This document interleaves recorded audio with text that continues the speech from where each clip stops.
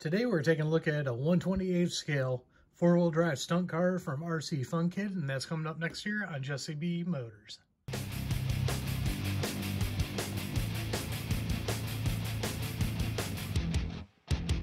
Welcome back everybody, and don't forget to like, share, and subscribe, hit that notification bell, and leave a comment down below if you like videos like this. So today we're going to look at this RcFunKid 1/28 scale four-wheel drive stunt car here. What we're going to do is we're going to unbox this, and then we're going to take it outside and run it. So let's go ahead and get started. Now let's see what all this comes with here. Pop the box open here and pull it out. Make sure there's nothing else in the box. What we got here is the user instruction manual here. Not very much to it. One page here. Front and back. Looks like it tells you everything you need to know about it. And then we've got the controller here. And we've got the actual RC car here. It comes with, get this all out of here. It's got one battery here, and I think there's a battery in it because it's supposed to come with two batteries. Then it's got your USB charger here, your screwdriver to work on it, and then comes with your batteries here. For your remote, that's a nice touch that they give you the batteries for the remote. You got everything you need to run this right off the bat. Now let's go over some of the features about all this. On the car, it is a dual motor setup. It does 360-degree turns, 180-degree flips. It has some grippy tires on it.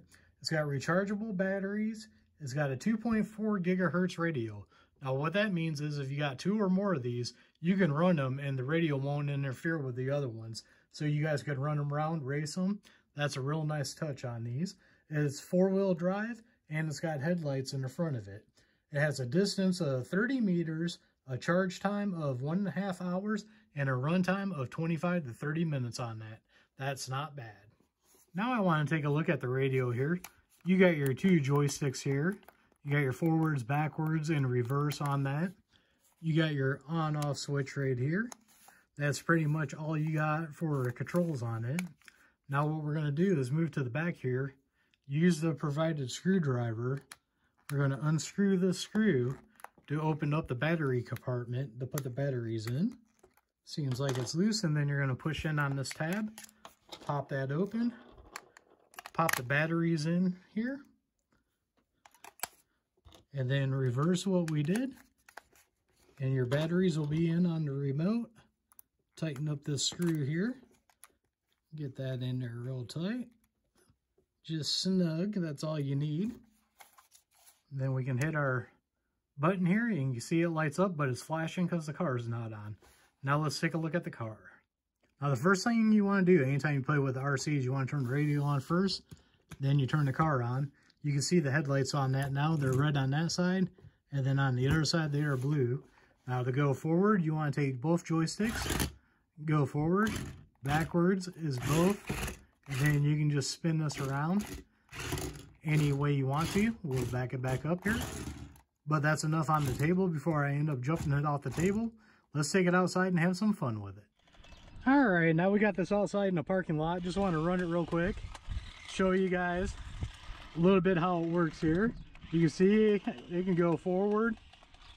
We can rip donuts with it one way, rip donuts another, go backwards. We can go forwards. Basically, you do a lot with this. This would definitely be fun for some kids. So now that I showed you how it worked, see, now we flipped it over so everything's backwards. Now that I showed you how everything's worked on the sidewalk out here, this is what makes it fun. What I'm doing is I'm going forward and then moving the joysticks a different direction to make it do that.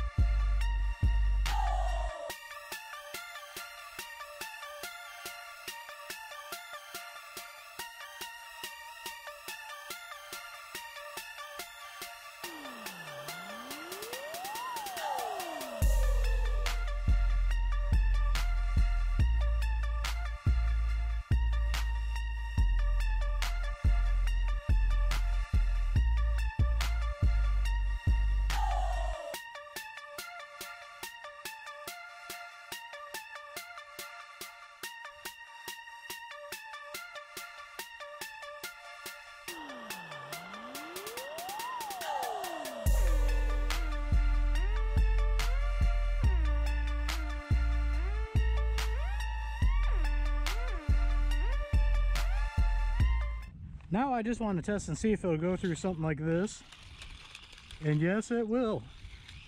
It's going through it perfectly fine. That is good to know. Let's do like I was doing there again. Let's go forward. All right, we made a flip again. This is definitely something fun for kids. You can get crazy with it, rip some donuts. Now let's go ahead and try it in the grass here. This is kind of thick grass. Let's see how that works out. Now we just got some thick grass here, and I don't recommend doing this because it'll probably kill the battery quick. But we got the flip over there. And that's probably what it'll end up doing, is a lot of flipping.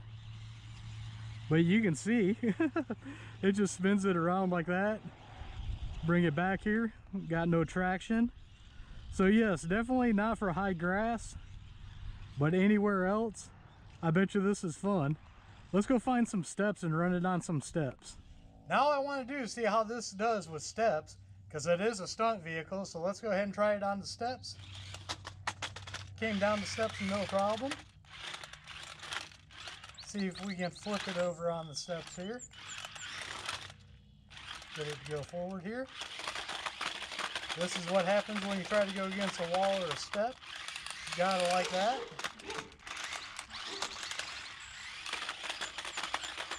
That's pretty fun. Alright, let me go take this in and give you my final thoughts on it.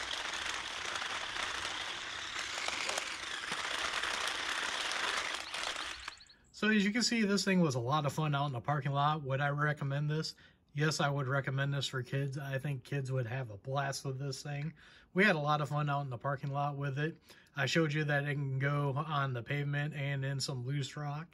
Really like that the tires are grippy enough to do that.